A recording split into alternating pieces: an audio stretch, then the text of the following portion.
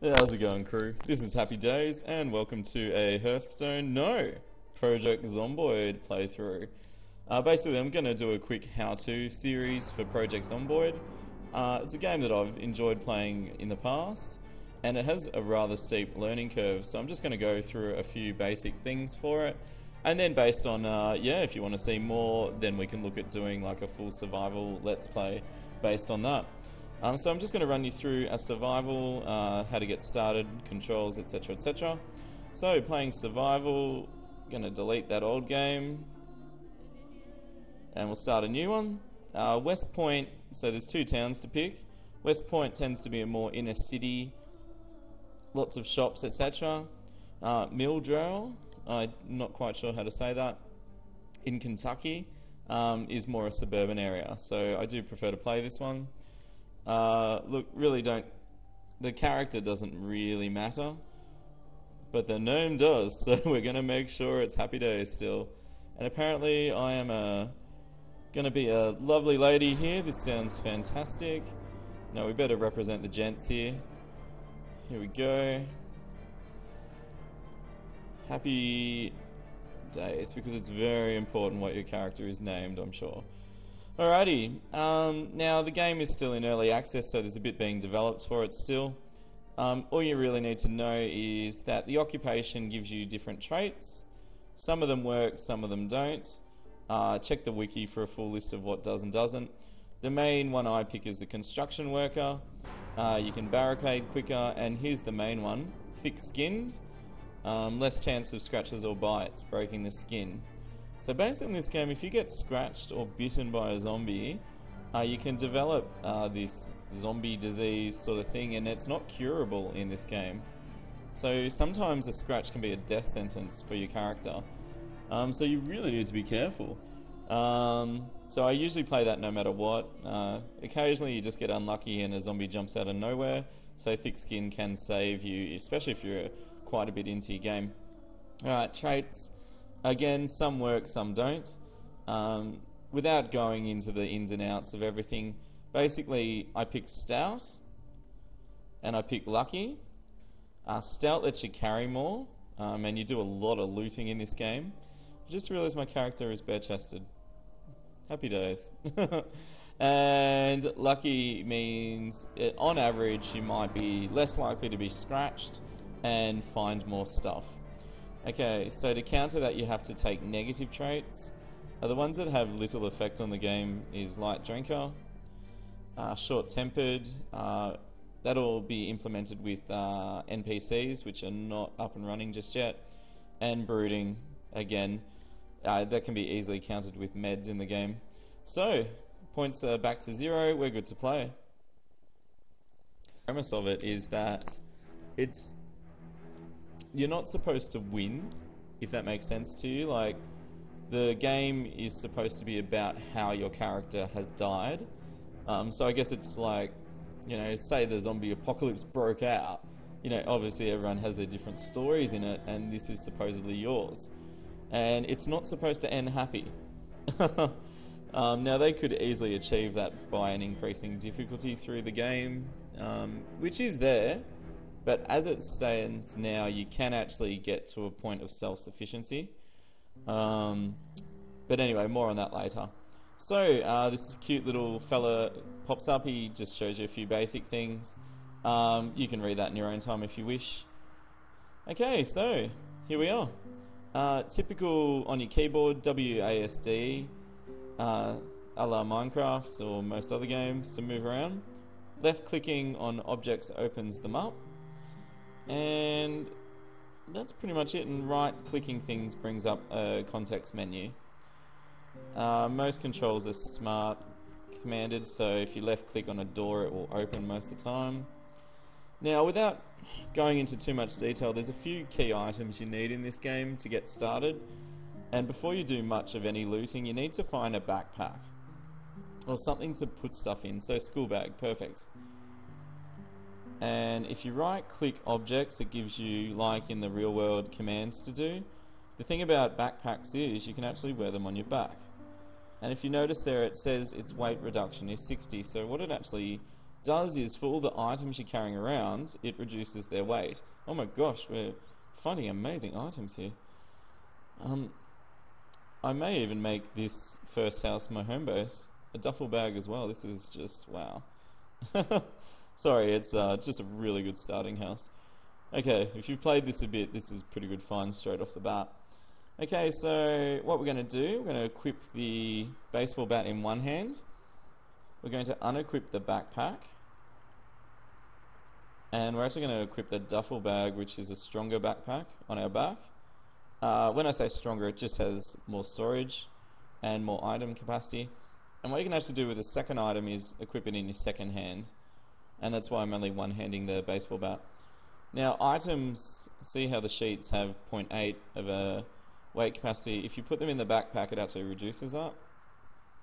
The reason I grabbed sheets first off is you actually need to. Zombies have a line of sight and can see through windows.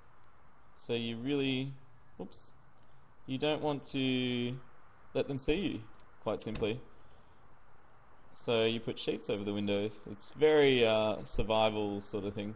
I like it. If there is curtains up already, you can just close them. Now the fact I found 2 backpacks straight off the bat here means I'll probably use this as my starting house.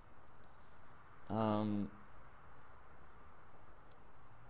when you get started, generally I throw all the useless items out, because if you think about it, oh whoa, zombie's seen me. Okay, you hold control to ready your weapon and left click to attack. That was an impromptu tutorial on fighting. I didn't think there was going to be a zombie out there. So basically I'm going to use the zombie as a bit of a garbage bin for stuff I don't really want. So get rid of all that. Cool. And don't need the candle. Beautiful. And back in our house. So we've got one more sheet. Yep.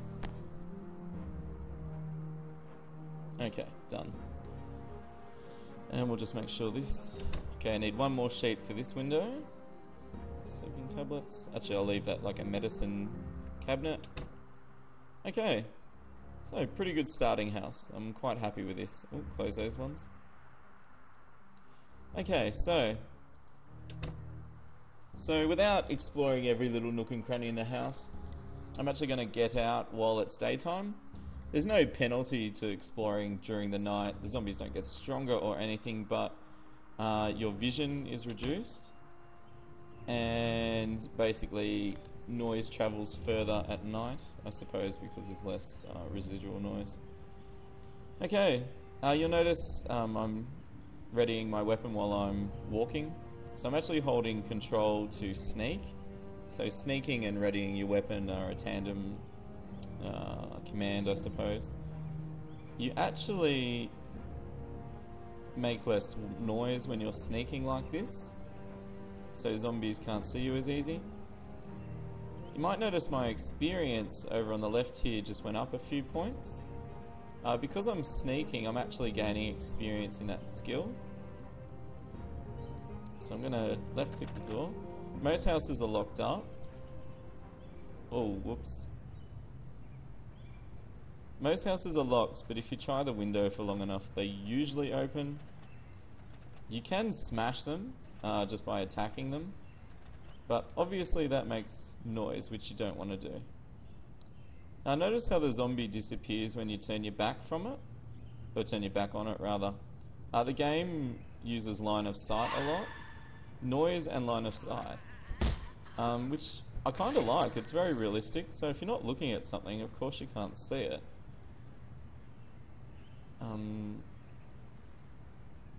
Which is kind of good. The zombies seem to have good hearing in this game, so if you go around smashing everything, they're probably going to find you. You hold the E button to climb through a window. Now whenever you jump in a house to search it, I recommend you, before you do any looting whatsoever, have a good look around, because the previous occupants may be inside And I'm going to give you a hint, they're probably zombies. And when I say probably, I mean they are zombies. At this stage in the game. Okay, house is clear. So when you're first having a quick loot around... Oh, did I find a second? No. Whoops. Duh. Okay, when you're first looting, you're looking for food. A lot of items in this game are junky items, like I don't need a skirt, unless you really want my male character to wear a skirt. I need more sheets for my house. Golf club's another weapon. So notice how if you click the bags, that's where you're putting your loot. So try and put it in your backpacks, because that reduces the weight you're carrying. There's nothing in here. If you right click, see how it's saying I'm slightly thirsty up here? If you right click a water source, you can drink out of it. There's more efficient ways to quench your thirst in this game, which I'll show you as we go. I'm grabbing a lot of stuff, and some of it I'll actually talk about later. So I'm just doing a really quick search the first house, get the main house set up, show you a few of the commands. Okay, I'm grabbing books and magazines because they're useful for learning skills later. And just general magazines are good for monitoring your mental health. Yes, you have to monitor your mental health in this game, which is understandable. If you're in zombie apocalypse, you know, you're probably going to freak out a bit. Rolling pins actually make good weapons, strangely enough. Well, not strangely enough, they're blunt and they're hard. Of course they're going to hurt stuff. So you sort of, if you can either click on the units exactly, like the benches, or you can see a little menu over here, shows you what you're near. It's a, look, oh, hammer, straight up. This is one of the key items in the game, the hammer. I'm going to take two just because they're there, not that because I really need them. And in the fridge, see how there's a blue, I guess a hue over them? Some items need to be refrigerated, and if they're not, they actually go bad. So, and there's a worm, which you can do fishing in this game. I haven't explored that yet. Alright, there's a lot of stuff I want, so if you click this loot all button, as you can see, it just takes it all out for you. Nice and quick and handy. Okay, little clue, I leave doors open once I've explored a place. So when you're backtracking back and forth, it makes it just a lot quicker to, you know, see what you've done. Okay, so I'll just go around, make sure I've got sheets on all the windows. Oops. There's a sheet in here. To have any items interact with the world, you have to have them in your... This cardboard box is like what your character is carrying. So you can't actually use things unless your character has them in their hands, I suppose. Is the best way I can say that. Okay, so I've kind of got it all covered up. You can't do anything about the glass window in the door, but I don't think zombies can see through it, which is handy. Now, just another early thing when you're setting up your house, I tend to use one place for certain objects. So for example, in this bookshelf, obviously you're going to put books. Now I know that seems obvious, but when you play this game, there's quite a bit of inventory management, and if you can play quite organised, it makes it a lot easier on yourself. So I might make this cupboard on the end here a weapons cupboard. You can use the hammer as a weapon, but please don't. It's a really useful item you need. So just going to put any spare weapons in this wardrobe. And yes, I don't know why you have to put the bullets in one at a time.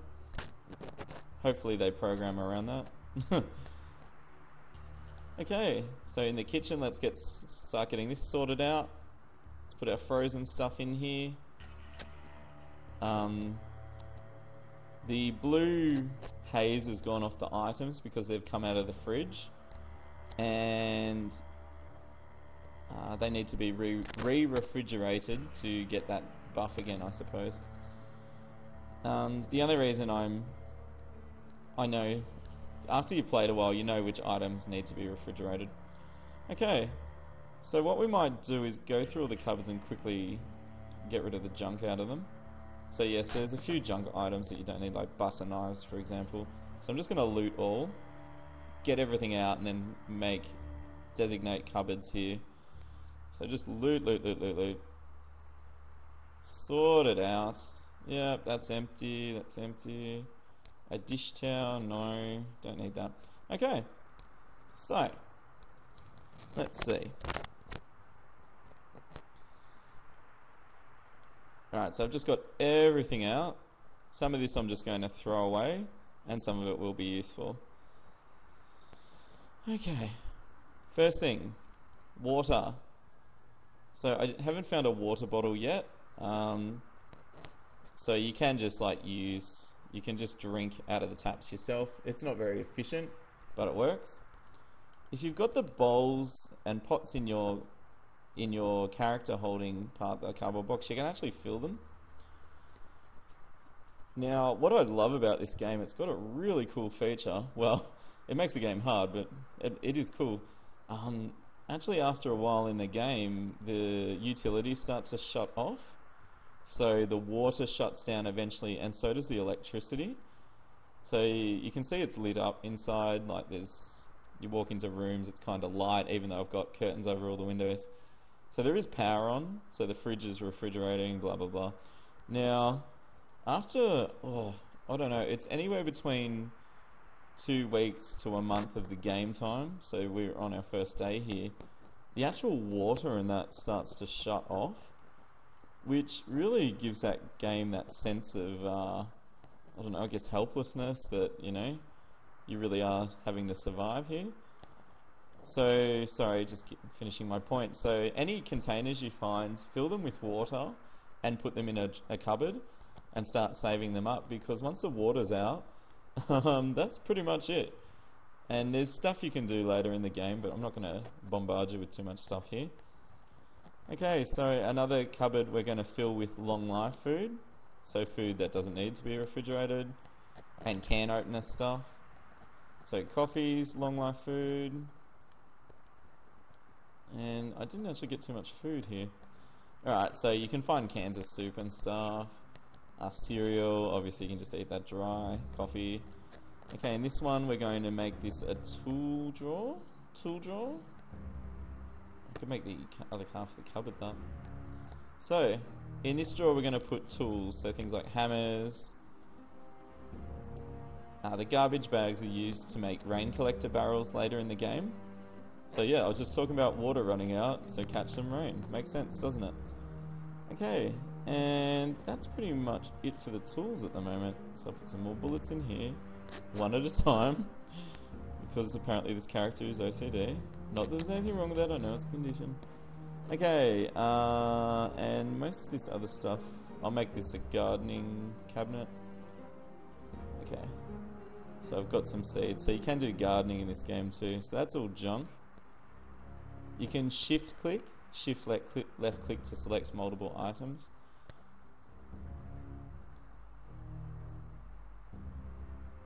And yes, it is very slow. Realistic, I suppose, so if zombies are chasing you, you can't really just manage your inventory.